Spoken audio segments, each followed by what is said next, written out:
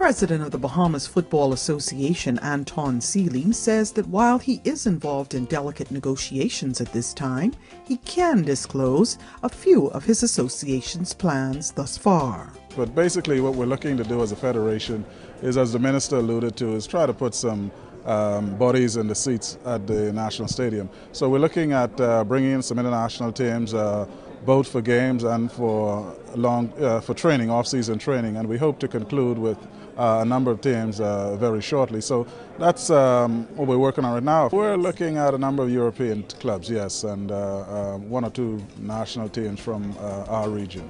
This year is panning out to be quite an exciting year for the association in a number of other respects as well. We have our under-17 girls who, we're very proud have qualified for the finals of the CONCACAF under-17 championships, which will be taking place in Guatemala in May. So they are actively training right now, training in earnest for that competition.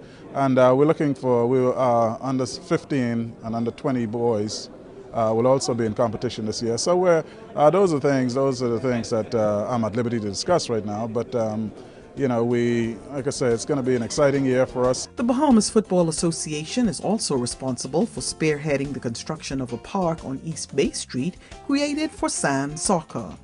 It's an accomplishment that they are very proud of. Last time you and I spoke, we talked about the facility that we were starting at the bridge. I'm pleased to say that that facility is completed right now. We only need to do the landscaping, and very soon we'll be having some events there, including some international events as well. That's soccer in the sand? That is sand soccer, and we've also put in what we call a futsal court there, which is the hard surface five-a-side game.